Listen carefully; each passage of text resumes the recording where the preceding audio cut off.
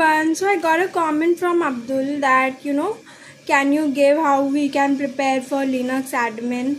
So first of all, I'm giving a roadmap that first you should start from Linux basic, that what is the file system, how is the directory, how is the hierarchy, what's the terminal, like how is it terminal.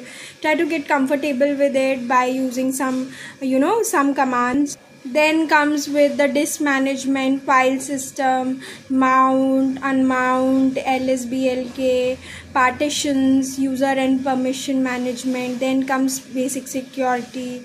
Then comes logging and monitoring, networking and services in Linux, and how to do package management, how you deal with different services.